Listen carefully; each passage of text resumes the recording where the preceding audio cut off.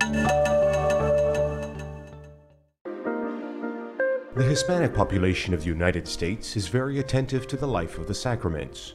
Jose Gomez, Archbishop of San Antonio, Texas, points out that receiving the sacraments is not a cultural question, but rather a matter of faith. Hispanics are looking for the sacraments. Starting with the sacrament of baptism, an important part of their life is making sure that the babies, the infants, are baptized.